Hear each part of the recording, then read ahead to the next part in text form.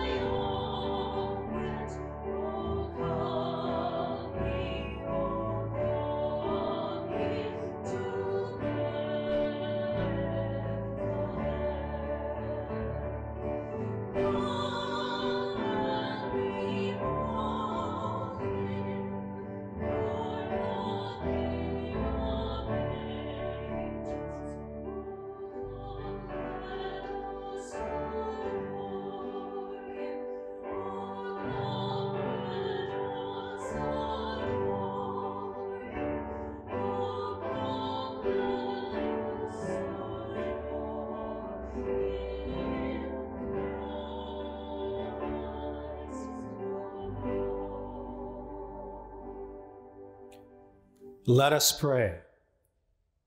Lord, as we stand before this Christmas crib and celebrate the feast of the birth of the Holy Child, call forth the childlike innocence and love that is within each of us. Cause us to wonder and rejoice again in this most ancient feast. With the shepherds, we come to the birth of Christ, seeking a simple celebration where the greatest gift will be ourselves given to you, our God, and to each other. May the star of Bethlehem, which shone so brightly over the birthplace of Christ, stand guard over our church and our families and all who gather this season, filling them and all the earth with light and peace. O Lord, bless this nativity scene and our Christmas celebration in the name of the Father and of the Son and of the Holy Spirit. Amen.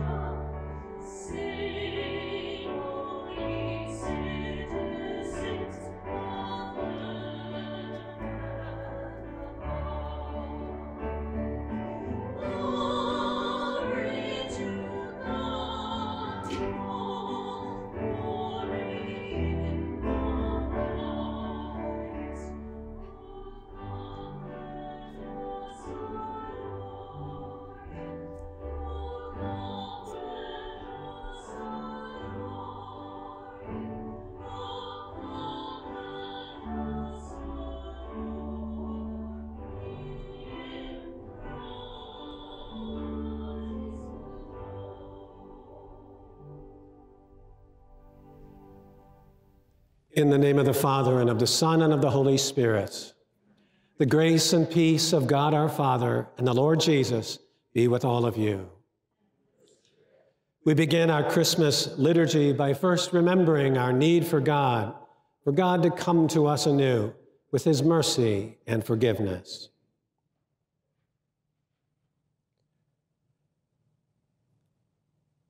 Lord Jesus, you are the Word made flesh and the splendor of the Father. Lord, have mercy. You are Son of God and Son of Mary. Christ, have mercy. You are Prince of Peace and King of the universe. Lord, have mercy. May Almighty God have mercy on us, forgive us all our sins, and bring us to everlasting life. We praise God with our hymn of glory.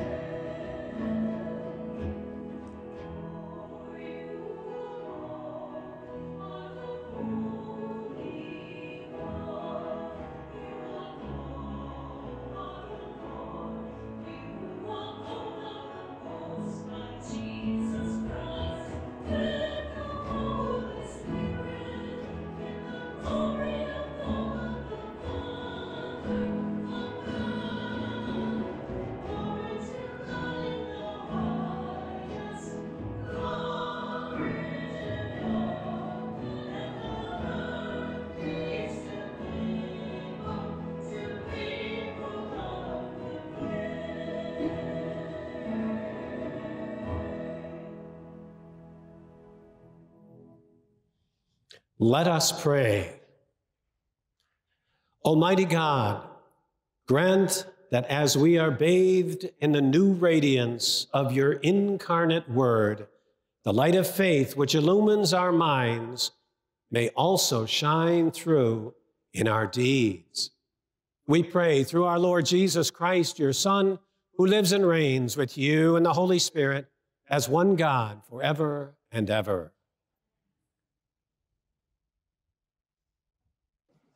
A reading from the book of the prophet Isaiah. The people who walked in darkness have seen a great light. Upon those who dwelt in the land of gloom, a light has shone. You have brought them abundant joy and great rejoicing, as they rejoice before you at the harvest, as people make merry when dividing spoils.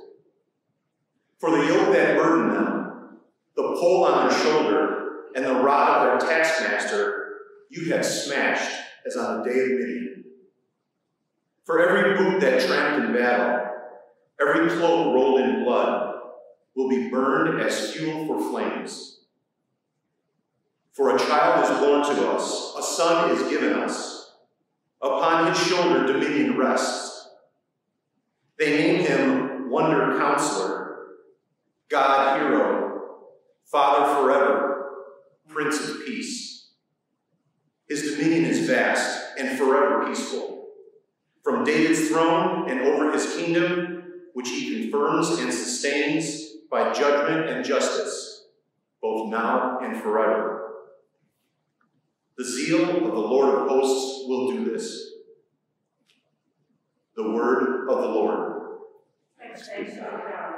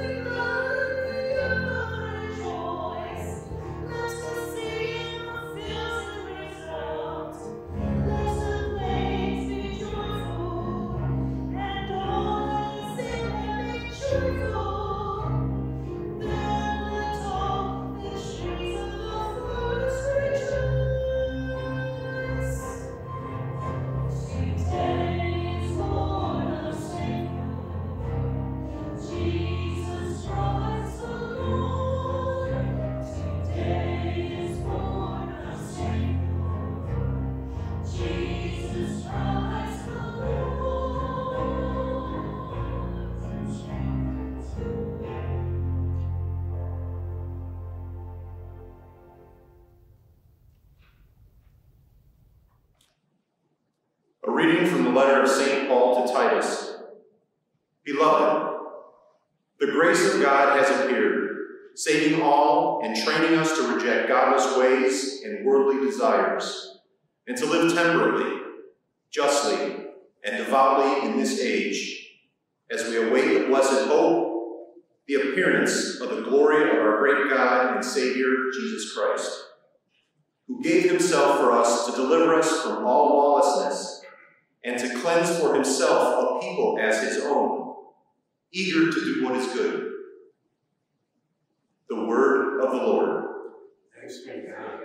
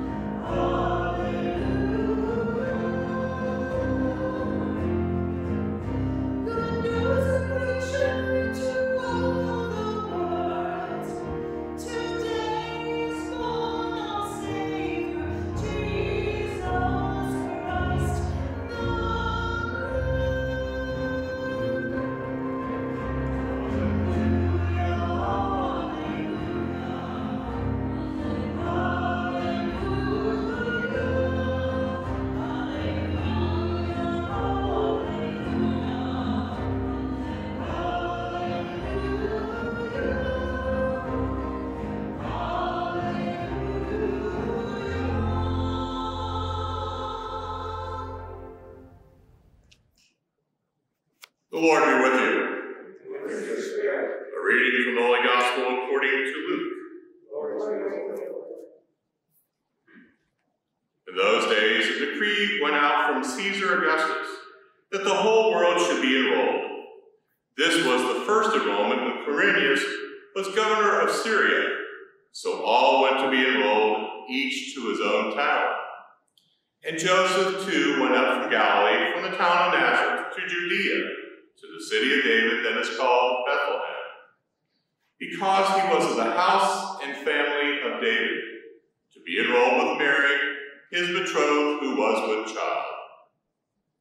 While they were there, the time came for her to have her child, and she gave birth to her firstborn son. She wrapped him in swaddling clothes and laid him in a manger, because there was no room for them in the inn. Now there were shepherds in that region living in the fields and keeping the night watch over their flock. The angel of the Lord appeared to them, and the glory of the Lord shone around them, and they were struck with great fear. The angel said to them, "Do not be afraid, for behold, I proclaim to you good news of great joy that will be for all the people. For today in the city of David, a Savior has been born for you, who is Christ and Lord. And this will be a sign for you. You will find an infant wrapped in swaddling clothes and lying in a manger." And suddenly there was a multitude of heavenly hosts with the angel, praising God and saying, "Glory to God in the highest, and on earth peace to those of whom his favors rest." The Gospel of the Lord. Praise to you, Lord Jesus Christ.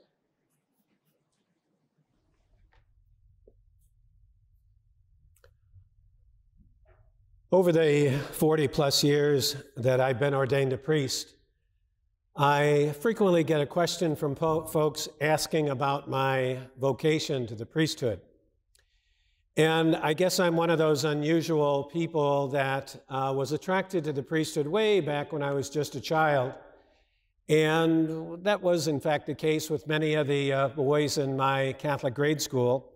But for me, the attraction to the vocation stuck.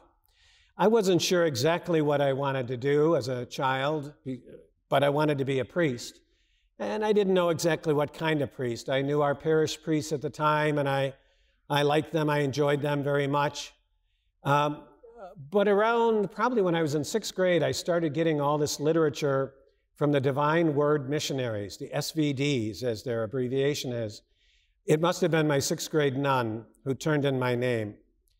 But one thing I knew, especially after reading material and learning about missionaries, I did not want to be a missionary to a foreign country. And of course, the Divine Word Missionaries had a pretty aggressive vocation recruitment program in those days, and they continued to send me a lot of their material. In fact, I think I was getting it even right up to when I was ordained an Augustinian priest. And one of the reasons I joined the Augustinians was, in fact, at that time, I learned that among the various ministries they had, they did not have missionaries. And so I figured that's safe. In fact, since I've joined the Augustinians, we do have missionaries from our Midwest province in South America, and Augustinians throughout the world have missionaries in many other underserved parts of our country.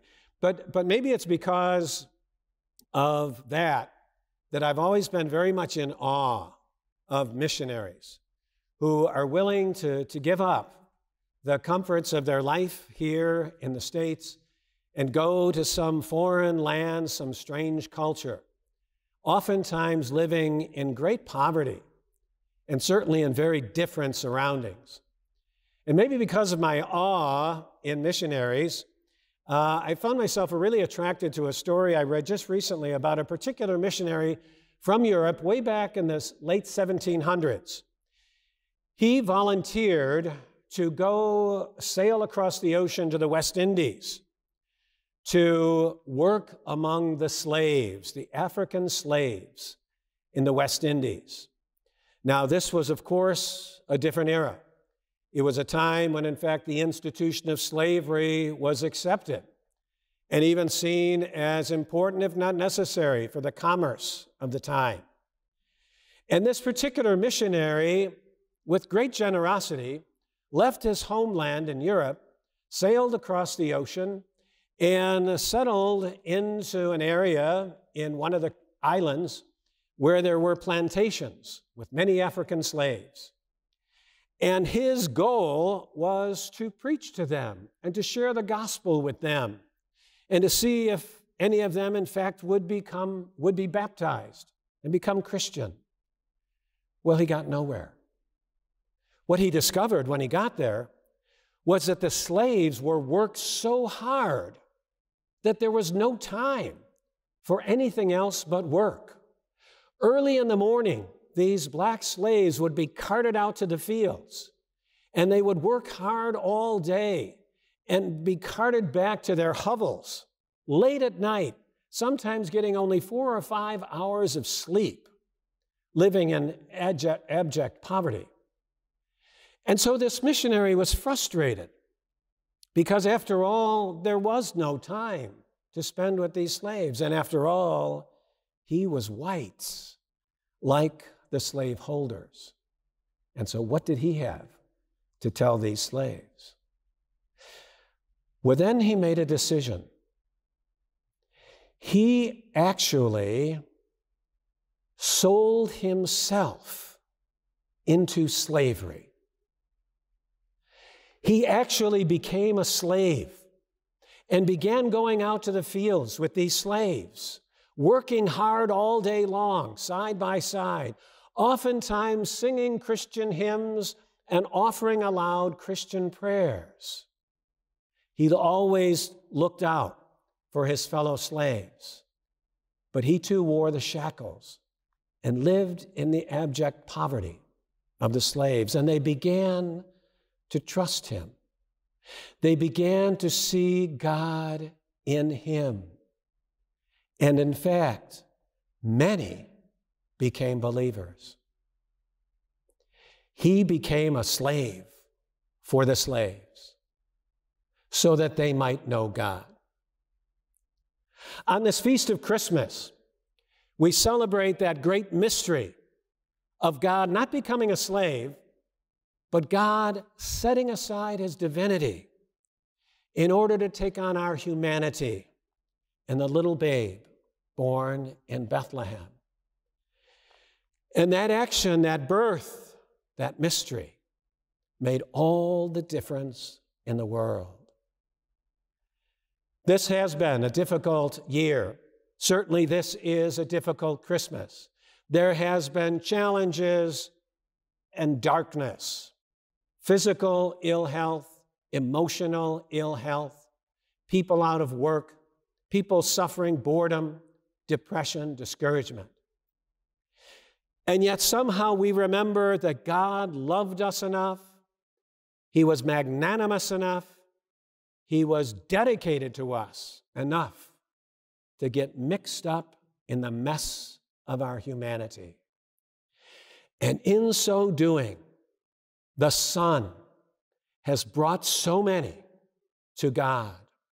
The Son has, in fact, showed that despite the darkness, there's always light. In fact, sometimes we need darkness to see the stars.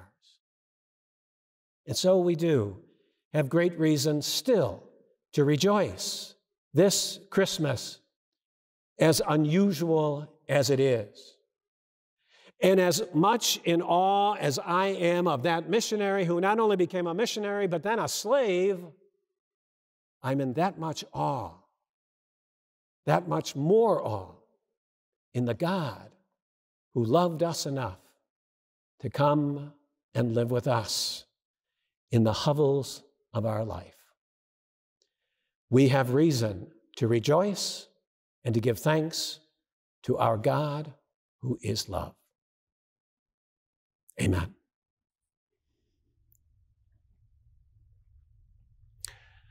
On this great feast, we profess our faith using the Apostles' Creed.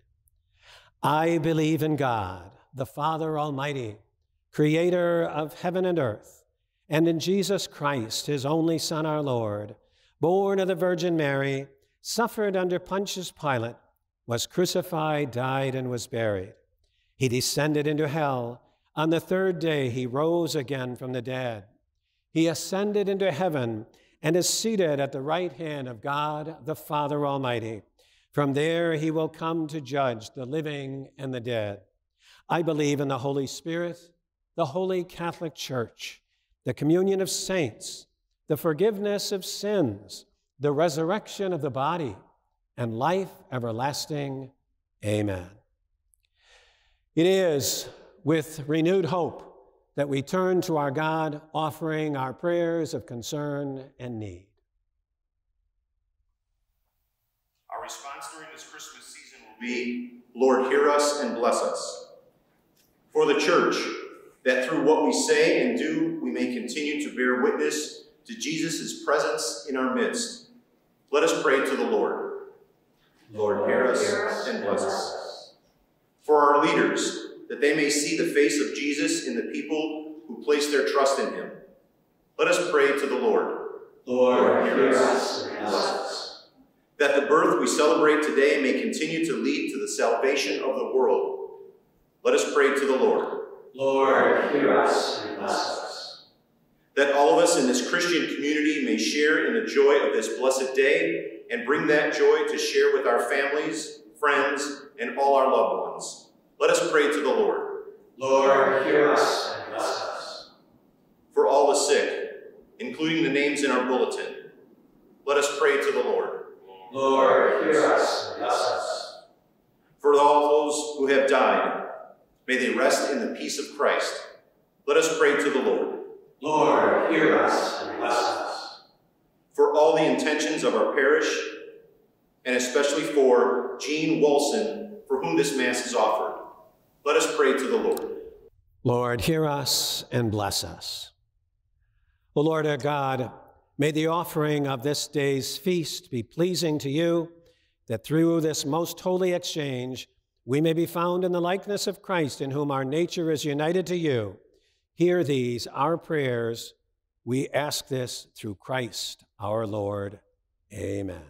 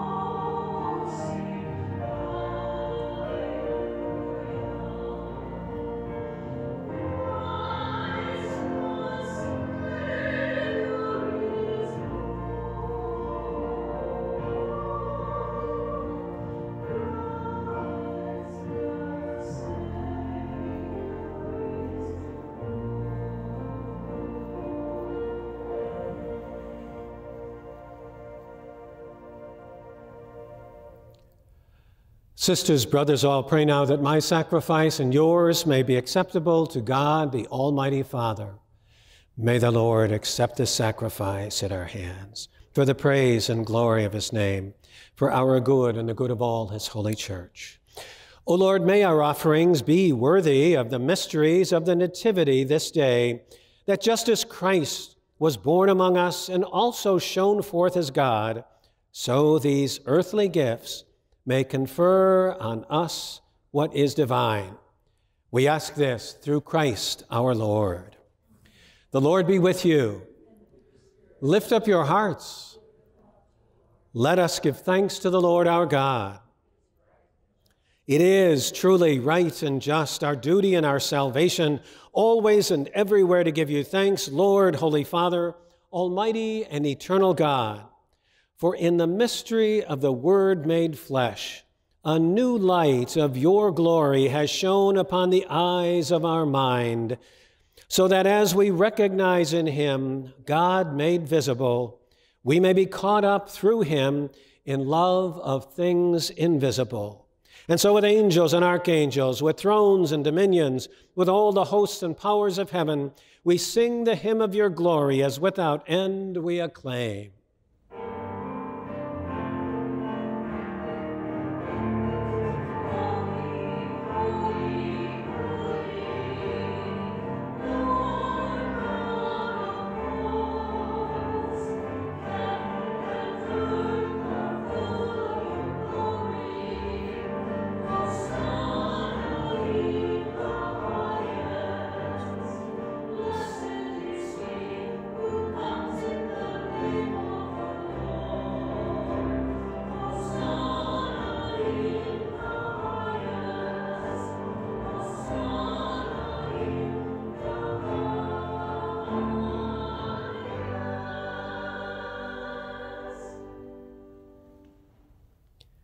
O Lord, you are indeed holy, and all you have created rightly gives you praise. Through your Son, our Lord Jesus Christ, by the power and working of the Holy Spirit, you give life to all things and make them holy. You never cease to gather a people to yourself, so that from the rising of the sun to its setting, a pure sacrifice may be offered to your name. And so, Lord, we humbly implore you by the same Spirit, graciously make holy these gifts we have brought to you for consecration, that they may become the body and blood of your Son, our Lord Jesus Christ, at whose command we celebrate these sacred mysteries. For on that night he was betrayed. He took bread, and giving you thanks, he said the blessing, broke the bread, and gave it to his disciples, saying, "Take this, all of you, and eat of it. For this is my body, which will be given up for you."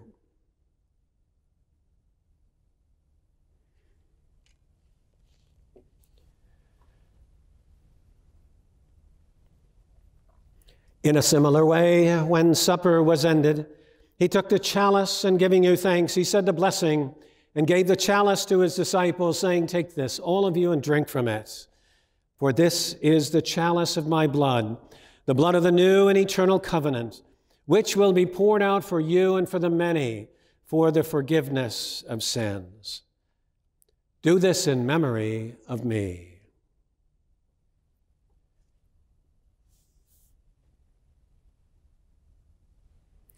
The mystery of faith.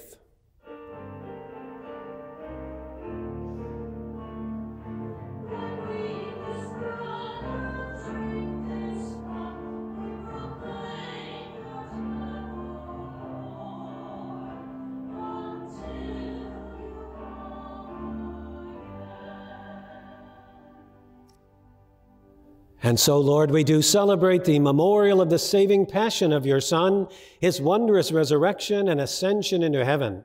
And as we look forward to his coming again, we offer you in thanksgiving this holy, this living sacrifice. O Lord, look upon the oblation of your church and see the sacrificial victim by whose death you willed to reconcile us to yourself. Grant that we who are nourished by the body and blood of your Son and filled with his Holy Spirit may become one body, one spirit in Christ. May Christ make of us an eternal offering to you, so that we may obtain an inheritance with your saints, especially with the most blessed Virgin Mary, Mother of God, with blessed Joseph, her spouse, with your blessed apostles and glorious martyrs, with St. Augustine, St. Bernard, all our patrons, and with all the saints on whose constant intercession in your presence we do rely for unfailing help. Lord, may the sacrifice of our reconciliation advance the peace and salvation of all the world. Confirm in faith and charity your pilgrim church here on earth, with your servant Francis, our Pope, Ronald, our bishop, and all the bishops, and all those who offer leadership and ministry among us, your people. Lord, listen graciously to the prayers of this family whom you have gathered together before you. In your compassion, O merciful God, gather to yourself all your children scattered throughout the world. To our departed sisters and brothers, to all who are pleasing to you at their passing from this life, give kind admission to your kingdom. There we hope to enjoy forever the fullness of your glory, through Christ our Lord, through whom you bestow on the world all that is good. For it is through him, with him, and in him, O God, Almighty Father, in the unity of the Holy Spirit, all glory and honor is yours forever and ever.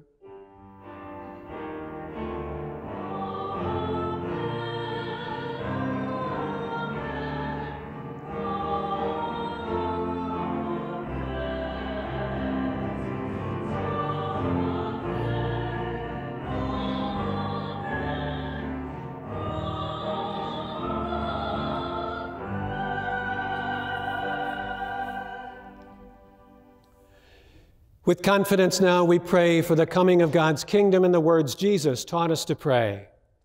Our Father, who art in heaven, hallowed be thy name. Thy kingdom come, thy will be done, on earth as it is in heaven. Give us this day our daily bread, and forgive us our trespasses, as we forgive those who trespass against us. And lead us not into temptation, but deliver us from evil. Deliver us, Lord, deliver our families and loved ones from everything evil. Graciously grant peace in our day. By the help of your mercy, may we be always free from sin and safe from all distress, as we await the blessed hope and the coming again of our Savior, Jesus Christ. For the kingdom, the power, and the glory are yours. Lord Jesus Christ, when you were born in Bethlehem, the angels sang, "Peace to God's people, peace to people of good will." Lord, look not on our sins and failings, but rather on our faith and devotion this Christmas, and graciously grant us peace and unity in accordance with your will, you who live and reign forever and ever. Amen. May the peace of our newborn King be with you always. We take time to offer each other a sign of Christ's own peace.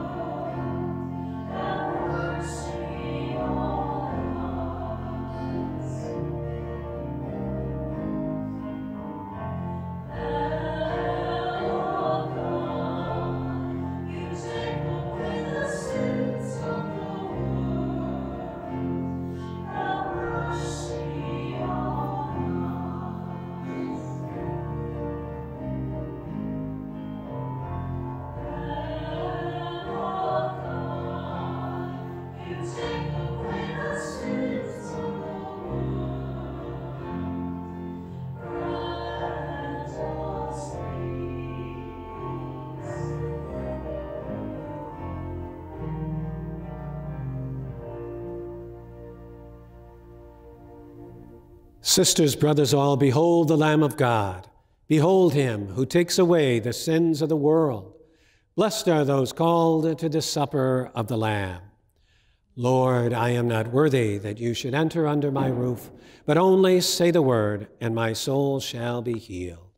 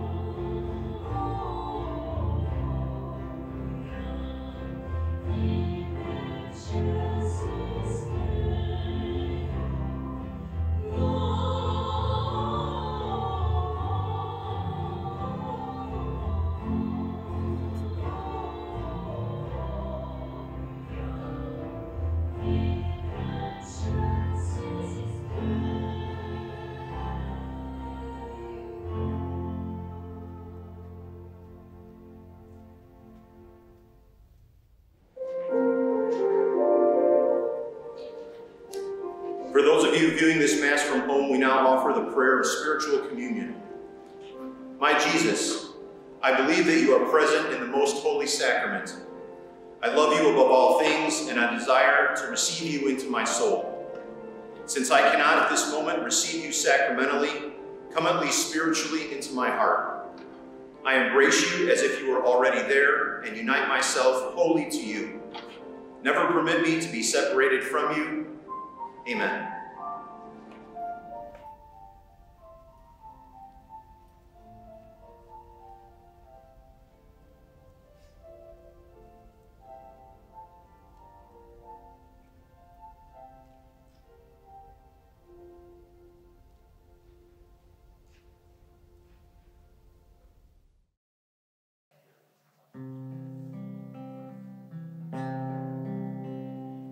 Oh, holy